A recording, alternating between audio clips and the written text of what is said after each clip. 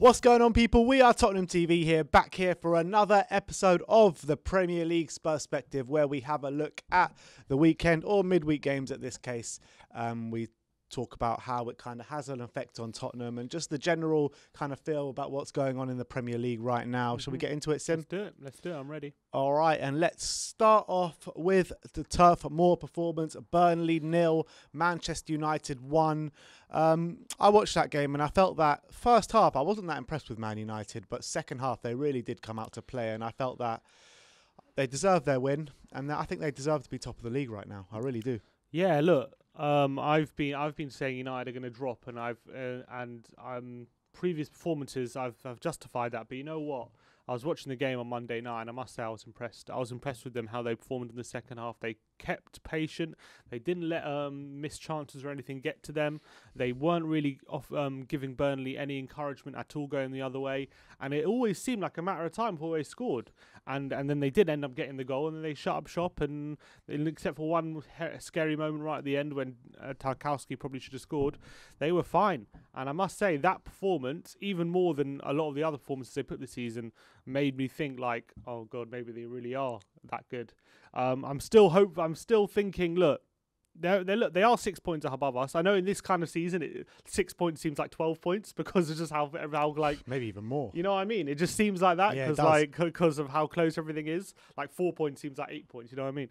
But 6 points isn't a lot. But the way they're attacking, with Rashford, Martial, Bruno feeding them, with Cavani up top holding the ball up, that is a fearsome front four, really fearsome. And they, at the moment, you know, if they can keep clean sheets, they're always going to have goals in them. And with Pogba putting in performances like he did on Monday or Tuesday night, then they really might be a force. I've got a feeling that they've had kind of, I wouldn't say an easy run because there's no easy run in the Premier League, but I would say that their fixtures have been slightly favourable since their kind of run has been kind of going well.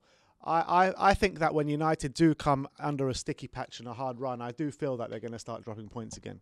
I'm sure they're going to drop plenty of points from now to the end of the season, but I was just looking at the game on Tuesday, and I was watching it, and I was thinking, I can't see any other result than a Man United win while watching this game. Like, they really did impress me. I thought they controlled the game really well. I thought this was a game they were going to really struggle in, and they didn't. I thought they thought they got through it well. They struggled first half. But even first half, they had a goal ruled out. Yeah, I mean, that goal, let's talk about that goal being ruled out, because I thought it's becoming a joke, all this thing. Like, maybe VAR didn't rule out, the referee. No, the referee ruled it out, and I was like, "Come on, man! He hardly did anything." It was like, "Come on!" He got the header, he climbed above the man and got the ball. Imagine a penalty was given for that. Yeah, it's just like the game is absolutely gone if you're ruling out goals for that. Yeah, I think it was a ridiculous decision. I think VAR should have overruled it. I think it was definitely not a foul by Maguire, and I thought it was a really poor decision by the referee, and United probably rightly frustrated at that. I thought the other decision where Cavani was fouled when he was 1-on-1, I thought that was the right decision to pull it back, because I thought that was a definite foul by Shaw. I thought the referee dealt with that well, but I thought, Maguire's one definitely should have. Shaw should have been sent off? It was touch and go.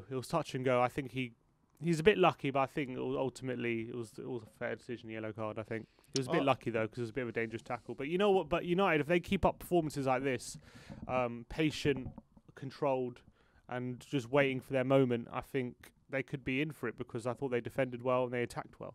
Who do you want to win this weekend? Man U or Liverpool? Draw. I would take a draw right now.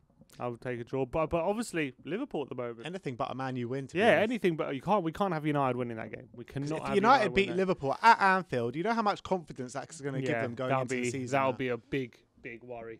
It'll be a massive win if they get that over the line this weekend. Massive, a big statement win as well. Yeah. And we nearly got a result at Anfield, so it's going to be a close game, I think. But I'm hoping Liverpool can do something, because it opens real. If Liverpool get a result, then obviously the title race is just anyone. It is anyone still, but Man United have a little tiny gap now, but it wipes out that gap if they lose. Yeah. Exactly. I mean, if Liverpool can get a result and then we get a result this weekend, that does put us only 3 points behind the top Exactly, again. it's ridiculous. It's ridiculous. Like, I don't know. You don't know what to think about the season. Like, who's doing well, who's not doing well. Know. It's kind of everyone's doing bad. That's the thing. Literally, yeah, that's the honest truth of it. But look, let's move on and let's go to the Molineux as Everton beat Wolves 2-1 at the Molineux in what people would say it's a surprising result.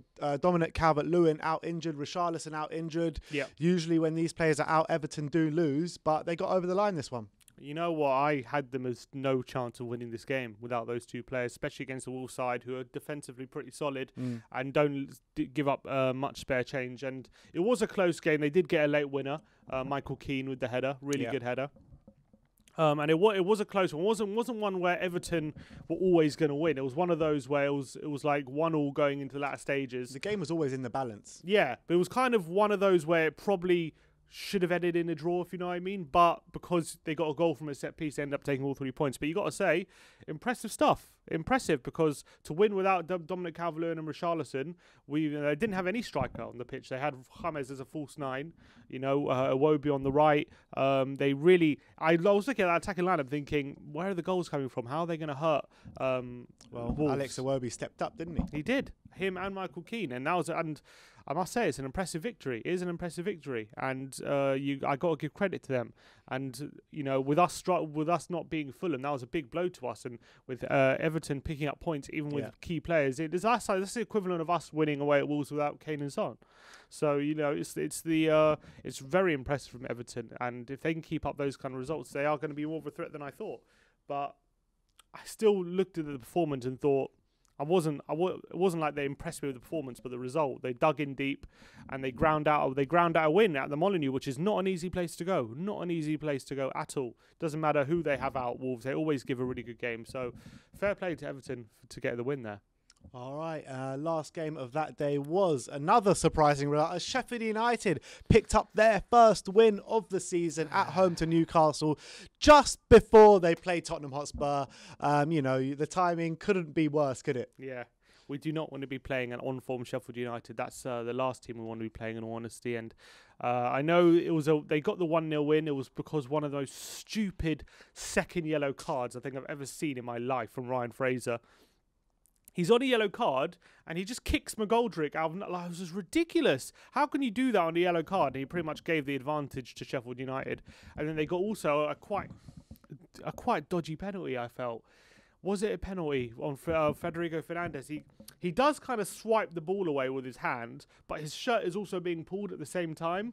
So it was kind of, for me, I thought maybe they cancel each other out. They decided to give the penalty. They ignored the shirt pull. And obviously Sheffield United went on to get the win. That will give them a lot of confidence. That will give them a lot of confidence. The old guard Billy Sharp coming on to seal the win for them from the penalty spot.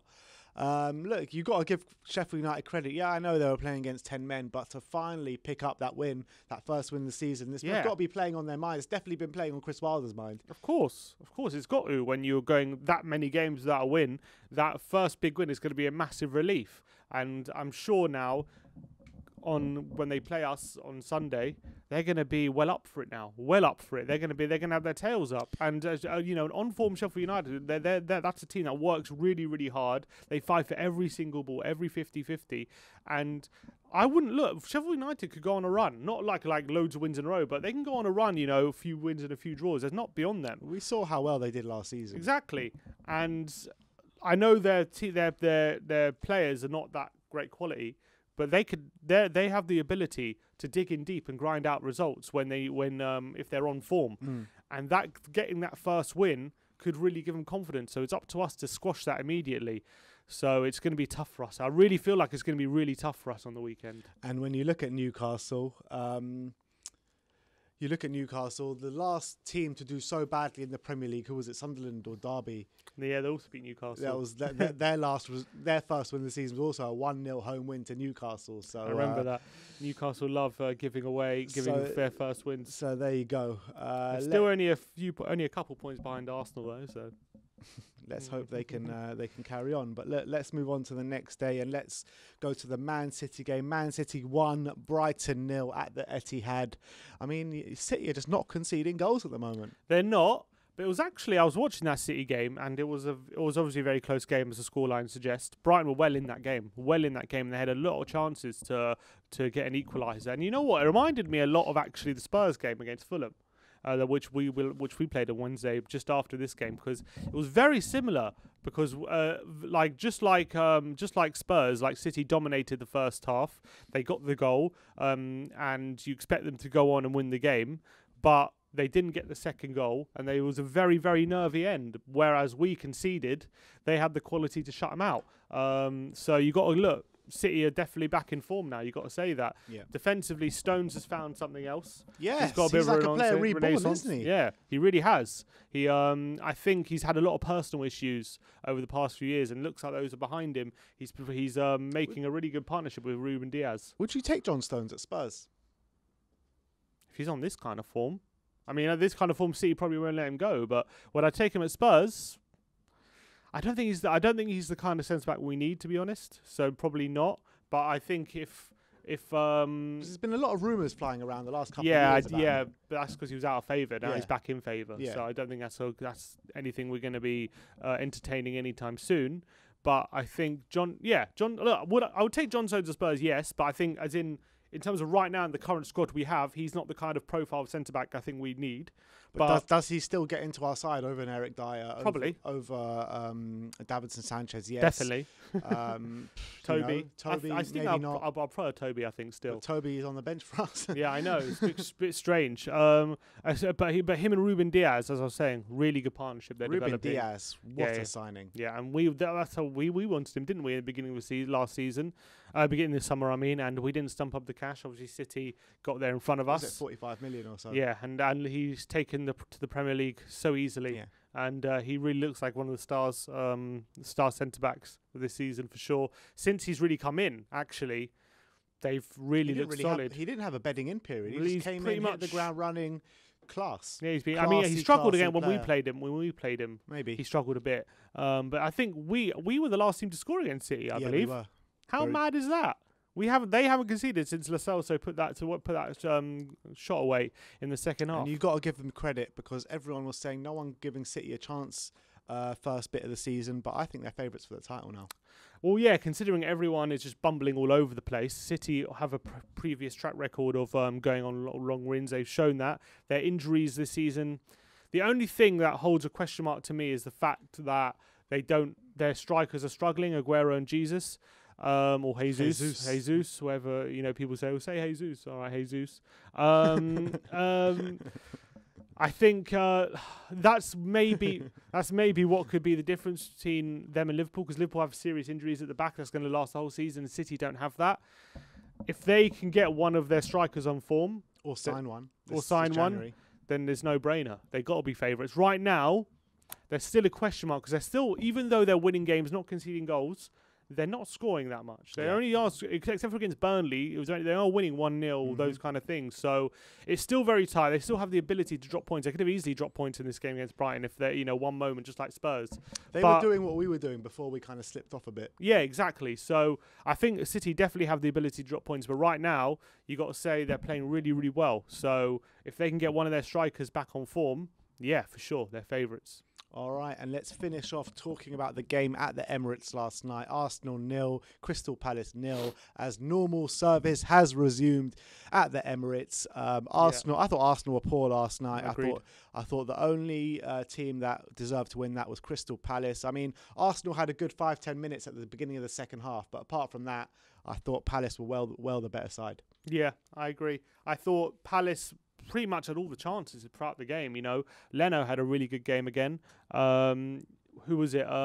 Tompkins hit the bar in the first half. Benteke had a header with a great save from Leno. But in the second half, Arsenal took so much risk, and Palace had so many opportunities on the counter-attack to play Zaha in or Eze in or one of those players, and they just continually failed to find their man and play him in. They just, time and time again, they were ineffective on the counter. And they ended up ruining those missed chances because they didn't obviously get the win. But they were definitely by far the better team against Arsenal. Arsenal barely created anything. They're relying on, 2 18-year-olds who, despite talented players, you can't be relying on teenagers week in, week out in the Premier League and expect it to work. And yeah, they went on a good run, but I can't, you know, you can't rely on teenagers to be consistent. It's all right to give you an initial bounce or like 1 or 2 games, but you can't rely on them week in, week out in the Premier League. Exactly. And that's the facts of the matter. I was watching Arsenal fans after the game. I was saying, "Oh, it's because Tierney wasn't there. It's because Tierney wasn't there." If you're relying on your left back to win you games week in, week out, then you really do have big problems. And I know they went on a good run against West Brom, against Brighton, against Chelsea, 3 decent wins, but I always felt like, you know, their next bad result was coming. This run was never going to last. And now after they got Newcastle next, but after that they've got a really... Well, they should have lost against Newcastle in their cup. Let's be honest. I know, and they got Newcastle in the league, but after that they go on a really, really tough run. So, you know, if the Arteta outs are not out there now, I mean, they were out there a couple of weeks ago. If they're not out there now, they very well could be in a couple of weeks. But I was seeing I saw a tweet from, I can't remember who it was some Arsenal fan.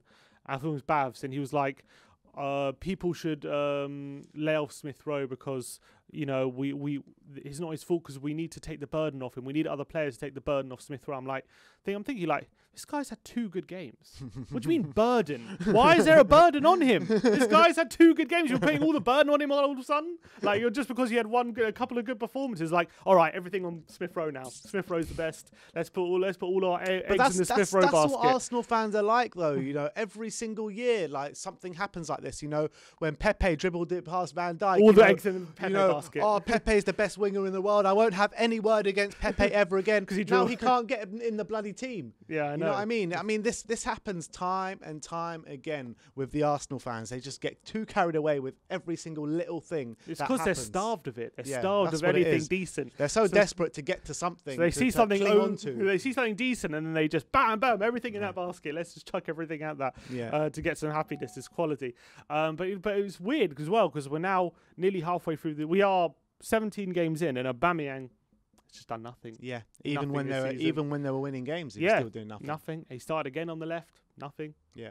Like, is he ever going to reclaim that form? I said before the start of the season, and it's coming to fruition right now, I said the 300, whatever he's on, 300, 350k a week curse, the captain's curse at Arsenal. Every single time Arsenal announce a new captain, something wrong happens. You know, something wrong happens. Either he leaves or they go off the barrel, you know what I mean? I mean, Aubameyang, he's a completely different player to what we've seen the last couple of years. Completely different. I mean, he's just not getting any goals. Seem to have that motivation. Doesn't seem that interested. I'm telling you, he's got his money in his pocket now. He's not interested anymore. He's gone the same way as Mesut Ozil. And I can kind of see it now as well. Like, he probably signed a contract because hadn't heard certain. The board probably made certain guarantees. He probably thought we're going to be challenging for top 4 at least this season. And he's looking at it now. He's like, Arsenal just mid-table. They're nowhere near battling for top 4, whatever they say, but even after their good run. They're not really near battling for top 4.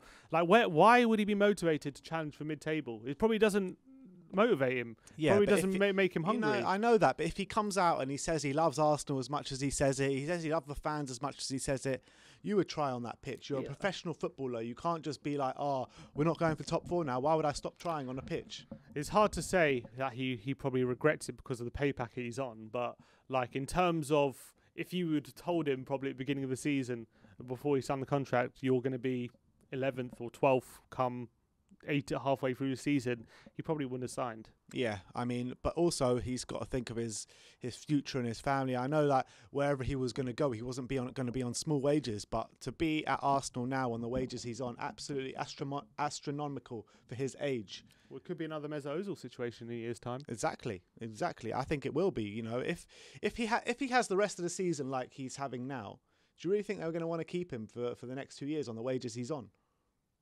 They're not going to have a choice because that's the point. They're definitely not going to have a choice because no one is paying $350 a week or whatever he's on for a 32, 33-year-old. No chance, except for maybe in the MLS. No chance. And they were so desperate for Arsenal to tie him down in the summer. Yeah, they that was the only story that they could think of. They didn't want an attacking midfielder. They didn't want anything. They just wanted Aubameyang to sign the thing. Well, you get what you wish for. Exactly. Be careful what you wish for. Reap what you sow. Anyway. That is the end of the Premier League Spurs-Spective. Let me know in the comment section below if you have any comments regarding anything we spoke about today. Like, subscribe and comment. And as always, come on you Spurs.